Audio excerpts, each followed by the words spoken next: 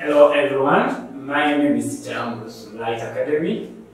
I want to thank each and everyone, especially our parents and the students, for keeping in touch with the school. I pray that you keep on staying safe during this lockdown. Please follow all the safety procedures and wash your hands and maintain the social distance. As a school, we believe it's important to keep in touch with you and also maintain our students, make sure that at least they are following what is supposed to be taught. So that's why we have decided to start teaching them and posting some videos so that at least the students can keep on following what is supposed to be taught at school. So as of now, I am going to add primary 7 mathematics, and in particular I'm going to look at one special area, that is area of circles and sectors. This is one area which is covered in D6, but of course we always add some little bit in primary 7. That is why I'm going to answer some questions related to area of circles and sectors. So to begin with, I'll look at the first question that I have for you. That is the area. That's question number 1.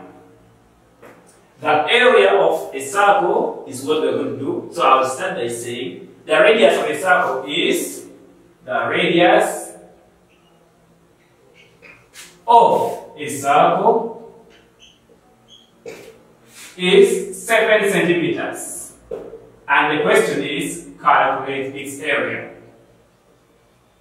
Calculate its area.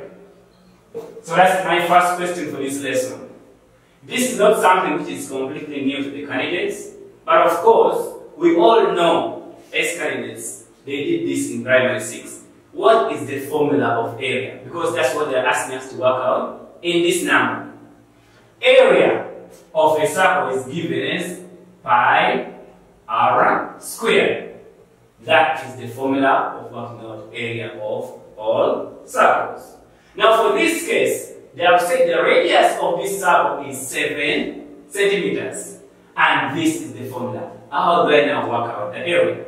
I just have to substitute the value of pi, which is always, our value of pi is always 22 out of 7 if it's given as a fraction. Our radius is already 7 centimeters. So that means to work out area of a circle whose radius is 7 centimeters, I'll just say area equals to 22 out of 7 times the radius, which is 7 centimeters. Because they are saying radius squared, that means it must be 7 centimeters times 7 centimeters. Now when you reach this point, what you are supposed to do is to reduce the common factors. So I will say this by 7 is 1, and then by 7 I get 1 centimeters. So my next step now will be area will be equals to, I will now remain with 22 times 1 centimeters times 7 centimeters. And my area will be equals to 22 times 1, of course I'll get 22 centimeters times 7 centimeters. And now area will be equals to 22 centimeters times 7 centimeters. What do we get? We shall get 154 centimeters squared. And that will be the area of a square, of a circle whose radius is 7 centimeters. So that is our example number 1. We can also look at the second one, which is our example number 2. Sometimes they give you radius and sometimes they give you diameter. Let's look at the second question. They are saying, work out the area of the figure below. Work out the area of the figure below. The figure below. And this is our circle, which is this. And they have drawn this line, and they have said the distance from this side up to the other side is 28 decimeter. So when you look at these two questions, number 1 and number 2. Number 1, they have not drawn anything. But of course, number 2, there is a drawing. And also, number 1, they are giving us the radius, which is 7 centimeters. But when you look at number 2, the line which is drawn from one side of the circle to the other side of the circle through the center is the diameter. So in this question, instead of giving us radius, they have given us diameter. So that means we all know that area equals to pi r squared. Area equals to pi r squared. But r is the radius. But what we have here is the diameter. So what we are supposed to do first is use this diameter and get the radius. So how do I get radius from diameter? Radius equals to this whole diameter. When you divide by 2, you will get what we call to be radius. So in this case, our radius will be equals to 28 decimeters divided by 2. And your radius will be equals to 14 decimeters. So that is the radius of this circle. So now from this radius, I can now go ahead and work out my area. In this case, area of this circle now will be equals to 22 out of 7 times the radius this time round is 14 decimeters times 14 decimeters. And be careful with the units. Sometimes they give you centimeters like in this question, but of course in this one here we are no longer using centimeters, we are using decimeters. So that means I can now reduce if they are common factors. By 7 is 1, by 7 I will remember 2 decimeters. So what will be my next step? Now our area will be equals to 22 times 2 decimeters times 14 decimeters. And now you can multiply the first one. So our area will be equals to 22 times 2 decimeters, you get 44 decimeters times 14 decimeters. And now when you multiply 44 times 14, what do we get? When you multiply 44 times 14, you will get 616 decimeters squared. Why are we writing square? Because decimeters times decimeters, you get decimeters squared. So that is our area of a circle whose diameter is 28 decimeters. So that is our example number 2. So we shall also look at another example. Remember, we are looking at area of circles and sectors. Our example 1 and 2, we are majorly looking at a full circle. Now, in number 3, we are going to look at sectors. First of all, what is a sector? A sector is a part of a circle. When you extract only a part of the circle, you get a sector. So let's look at our example number 3, which will specifically look at a sector. So let's go to number 3. In case you want to know what a sector is, if a full circle is like this, and then I get the center like this, and then I only draw a part which is like this. This shaded part is what we call to be a sector. So we are going to look at areas of all the parts of a circle. So we are going to look at example number 3. Work out the area of the figure below. Work out the area of the figure below. Work out the area of the figure below. Now this time around, we are not looking at the full circle. I will only get a sector. This one. And that is the center. Now in this sector, we are going to have this distance as 14 centimeters. This is one sector. But again, this sector has a special name. This sector is called a semicircle. And a semicircle is a half of a full circle. When you draw a full circle and only draw half of it, you get a semicircle. So how do I work out area of a semicircle in this case? Remember we said a semicircle is half of a full circle. That means its area will now be equals to a half pi r squared.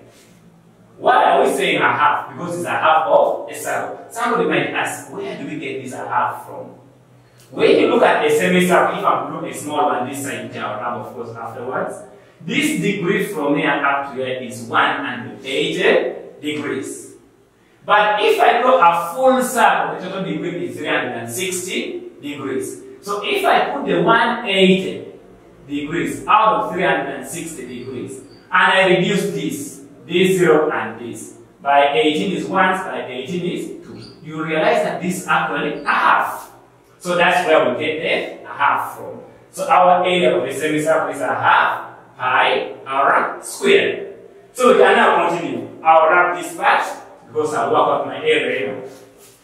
So area equals to a half times pi, which is 22 out of 7, times. Now what we are having from here up to here is not radius, but it is diameter. And we are aware, just like we did in the number 2, that if you are given diameter, to get radius, you must divide diameter by 2. So that means if I divide 14 by 2, I'll get 7. So my radius will be 7. So that means a half times 22 out of 7 times 7 centimeters times another 7 centimeters. And now from here you can go to me and say, by 7 is 1, by 7 is 1 centimeters. By 2 is 1, by 2 is 11. So my area now will be equals to 1 times 11 times 1 centimeters times 7 centimeters. In this case now our area will be equals to 1 times 11 is 11 times 1 centimeters times 7 centimeters, you get 7 centimeters squared. And now our area is 11 times 7 centimeters squared. The area will be equals to 77 centimeters squared. It's the area of the semicircle. So that is our example number 3. I told you we are going to look at some other example of sectors. Let's look at another one which is different from a semicircle, which is our example number 3.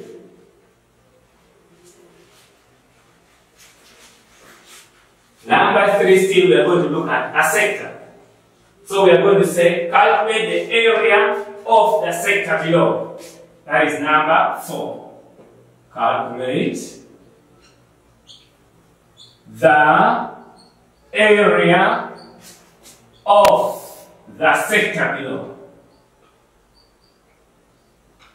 Calculate the area of the sector below. Now this time round we are not going to look at a semicircle. Let's look at another type of sector. I have this, where this angle is 90 degrees. And when you look at this sector, this one is also having a special name. This one is called a quadrant. A quadrant is a quarter of a whole circle. So that means if they give you this figure and probably they give you that this is 28 meters and they are asking for the area. In this case, we have said a quadrant is a quarter of a circle. Where do I get the quarter from? This degree is 90 degrees. If I put 90 out of the total degree of a circle, which is 360 degrees, and I reduce this and this, by 9 is 1, by 9 is 4. You realize that 90 degrees is the same as a quarter in this case. So in this case, its area equals to a quarter pi r squared.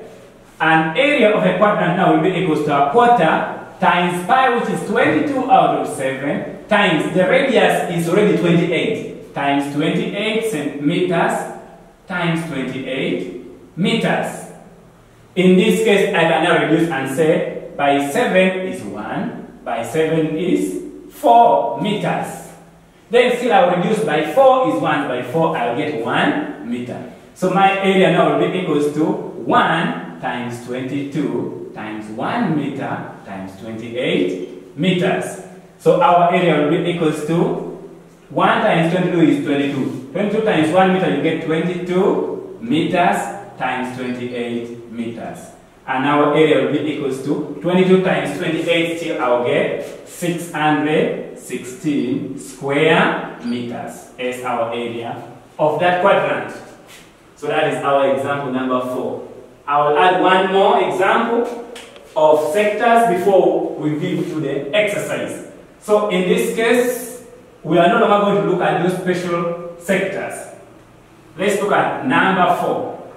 Number 5. Number 5 is work out the area of the sector below. Work out the area of the sector below. Sector below. But now this time around, that's going to say use pi, which equals to 3.14. So we are no longer going to use 22 out of 7, but we're going to use 3.14. Remember, if I write 22 out of 7 as a decimal, and I round up to 2 decimal places, I'll get 3.14. So I have this figure which is like this. And they're saying this angle is 120 degrees. And this is 30 centimeters. And they're asking us to work out the area of this. First of all, just like number 3 and 4, there is an angle of 120 degrees. So what fraction of a full circle is this? I will now say this is the same as 120 degrees out of 360 degrees. Where this one can go with this. By 12 is 1, by 12 is 3. So in actual sense, what we are seeing here is a third of a full circle. That means its area will also be equals to a third pi r squared. So our area in this case now will be equals to a third times. Remember the value of pi there, we are not going to use 22 out of 7, but we shall use 3.14. And when you write 3.14 as a fraction, this is the same as 340 out of 100. Times the radius squared, which is times 30 centimeters, times 30 centimeters. Now in this case, I can now reduce. I can say this 0 can go with this 0, and this 0 can be reduced with this 0. In this case, by 3 is 1, by 3 I will also remain with 1. So my area now will be equals to 1 times 314 is 314 times 1 centimeters times 3 centimeters. And my area will be equals to 340 times 1 is 314 centimeters. Then times 3 centimeters.